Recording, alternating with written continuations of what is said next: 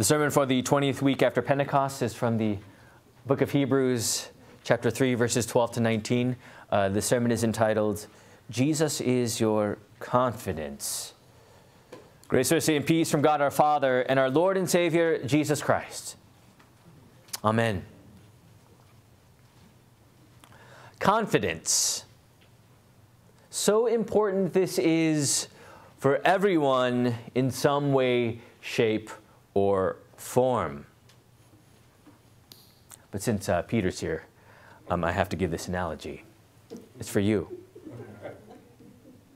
But for those who ever played golf, you very well know how confidence plays a significant role in how you perform. And I apologize if you've never played golf. But if you haven't, this might not really get to you as much as for Pete. But you prepare yourself in practice, right? Gaining that confidence, the driving range, the putting green, iron, driver, wedge, repetition after repetition, all in hopes of gaining that muscle memory, right?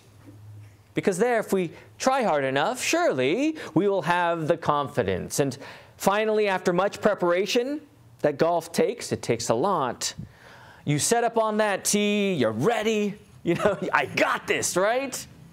You go through your progressions, you swing, and what happens? You slice it or hook it right into the water. From that very moment on, all your confidence, it just disappears. Your confidence is visibly shaken. You shake your head, and there, when you get to the second tee, oh no, what do I do now? With great apprehension, your muscles tense up, and all the repetition, all that practice goes out the window as you go with a trembling breath, second-guessing everything that you have done. And there you are. What am I going to do next with this shattered confidence? Because in that very moment, there is that potpourri of many things that are going on in your mind. Panic, doubt, wonder, hesitancy, regret, worry, fear, and terror. And it's a buffet of disaster, if you tell me, as you try to navigate through this course, or as we see it in this life. And so it was for the Jewish Christians in the book of Hebrews, as a writer exhorts them, saying, "Take care, brothers, lest there be any of you with an unbelieving heart leading you to fall away from the living God. For if we share in Christ, if indeed we hold our original confidence firm to the end," that this original confidence is Christ to the end. In the book of Hebrews, we very well know the audience are the Jewish Christians who held greatly to the Old Testament books of Moses. And to the end, as we know the Old Testament story, the Lord promised the Israelites deliverance to the promised land. Yet in the Exodus, they were faced with a body of water, as we know, fresh out the deliverance from the Passover lamb. They were ready to go, confident in the Lord and His promise. Yet as they were going, as they met this body of water, what happened? Pharaoh changed his mind and said, "What? I need these people." So he sent out the chariots, he sent out the armies, and the Israelites saw the body of water on one hand, but on the other they saw the chasing army and the chariots after them, and soon enough they were trapped. Their confidence fell through the floor as this potpourri of fear, panic, disbelief, second-guessing, and regret was in their hearts and minds, and their confidence in the Lord had left them in that very moment. And of course, by the grace of God, what does He do? Through Moses, He splits the Red Sea and again shows them His power, His grace, that His promise is true and their confidence is in the Lord only. Of Of course, joyous they went. Of course, God delivers because he is our Lord. With confidence at an all-time high, there it would reach an all-time low as their bellies started to grumble. And soon enough, they fell to disbelief. Their confidence soon clamored for their former lives as slaves, sitting by meat pots fed to the full. How much of a blessing it was for them to revert back to what they once had. The confidence in the Lord again was lost. And lastly, at Kadesh Barnea, where spies surveyed the land to which the Lord had promised them. The spies came back with great panic and disbelief, and they described the people, a land full of giants that would crush the Israelites, the grasshoppers they were. And with the giants looming, the Israelites again fell short in their confidence of God and his promise. And at this point, they wanted to rebel against their faithful leader, Moses. This is the deceitfulness of the hardened heart of sin. And there in that moment, the Lord finally rained down their judgment that none of them there would reach the promised land. See, that's a deceitfulness of sin, isn't it? It hardens the heart. It hardens the heart to God's word and his promises. And the Israelite story, we can look at them and say, how could they? But yet their story, humbly put, is our story. That in the midst of our own wilderness wandering, that we live in this moment, as we live in the now and wait for the not yet in our Lord's promise-filled return, how our confidence can easily be shaken by the flesh, the world, and the power of the devil. Because we know also the potpourri of panic, fear, disbelief, complacency, apathy, covetousness, and idolatry. That all there is left when it comes to our own self is, well, me, myself, and I. See, that's the deceitfulness of sin. It is not to trust in the true confidence, the full confidence, the delivering confidence of our Lord and his word, but rather that tension that we face in our sin is that confidence in self, to our own carnal security. For the Jewish Christians in the book of Hebrews, they too face the great temptation of trusting and confiding in their carnal flesh, in their own self-righteousness, in the abiding of the law. That was their confidence firm to the end. That was their great trust as they continue to see the tension in their flesh in this sin. And for you, friends, ask yourself, really, look in the mirror and ask yourself, what is my confidence? What am I sure of? What is my supreme trust? What is my assurance and certainty? Sure, when everything is in place, we tell ourselves, all is well. I need no one but myself.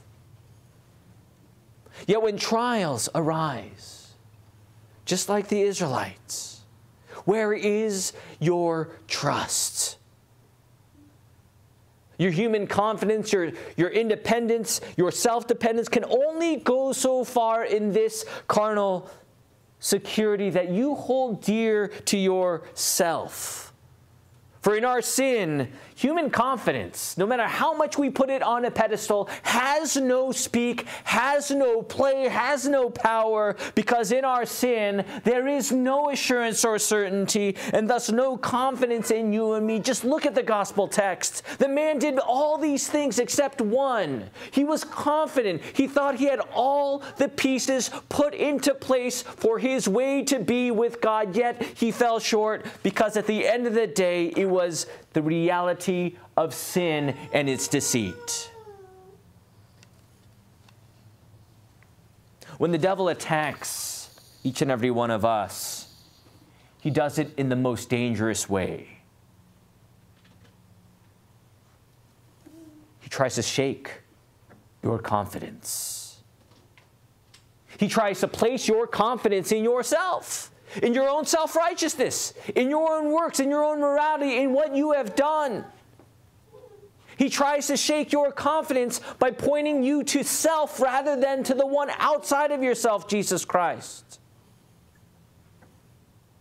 See, that's the deceitfulness of sin.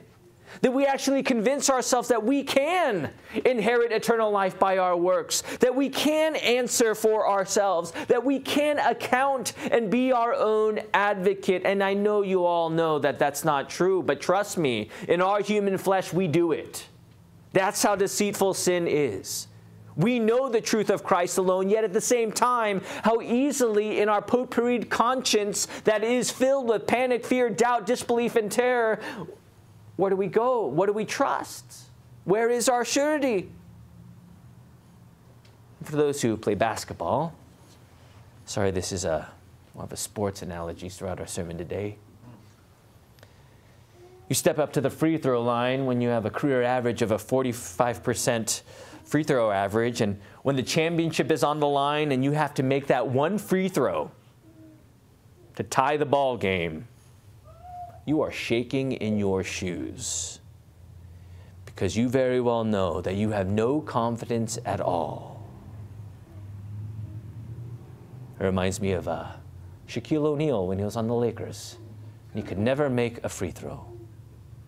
In that championship moment, what was he going to do? You can't trust in yourself. There is nothing left. And so it is with us. Who are we kidding? That's right, Aaron. Who are we kidding in our sin that we can bring something to the table to appease God? There's no confidence in me or you. We could try to make it look beautiful. We can try to make it look perfect. We could try to show our own self-righteousness. But ever since the fall, there is no confidence in man. We see the Israelites in the wilderness. We see ourselves in our own wilderness wanderings. And thus we repent. See, we repent. We confess our sins. Not only do we confess our sins, but we know that our Lord is faithful and just. And in true confidence in this faith to the end, our Lord has and will always give you His promise, as He kept it, as He delivers it to you, the forgiveness of your sins. This is your original confidence to the end. It is Jesus who did not shake, but rather the one who is only faithful to the end, firm to the end. Jesus was there on the cross. Nothing could deter him, not the jeers, not the humiliation, not the pain, not the suffering, nothing at all. But Jesus, His work was for you. His blood shed on the cross, that was for you. His dying, the big death, that was for you. His sacrifice at Calvary, that was for you, for the forgiveness of your sins. And this is your confidence, that you are washed clean by the blood of Christ. That you are confident and stand firm in front of God, knowing full well that right now your name is written in the book of life right now, because it has already been proved by our Lord and Savior who went to the cross to be your advocate. See, there is no digging deep for your confidence in front of God. There is no mustering up some type of piety to prove your worth and your confidence in front of God. No, your confidence, your trust, your faith is Jesus. Your confidence is Genesis 3:15. Your confidence is in the incarnation of Christ. Your confidence is in the radiance of His glory. Your confidence is in His crucifixion. Your confidence is in His resurrection. Your confidence in this now and not yet and in the ascension is of His final return, because surely confidently he shall return for you.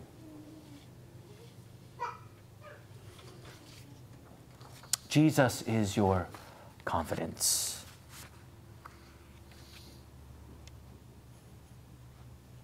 Jesus is your confidence. Firm to the end you shall be, for the path has been paved by his very blood. Your place already prepared by his death, resurrection, and ascension. Your baptism robing you to the end in his righteousness. And to the end firm you are in this confidence, knowing full well at this altar you are receiving the true body and blood for the forgiveness of your sins. This is your confidence, that your sins are atoned for, and your peace is Christ's. Your conscience no longer potpourried and mixed up in this world, but rather your conscience covered by his blood, his sacrifice. Jesus is your confidence. And just as we sung in our sermon hymn, hymn 490, there we read in the last stanza, Jesus lives, and now is death. But the gate of life immortal, this shall calm my trembling breath. When I pass its gloomy portal, faith shall cry as fails each sense. Jesus is my confidence. That's right. No more trembling, no more wonder, no more terror, no more doubt. For you are forgiven. Jesus is my confidence. Amen.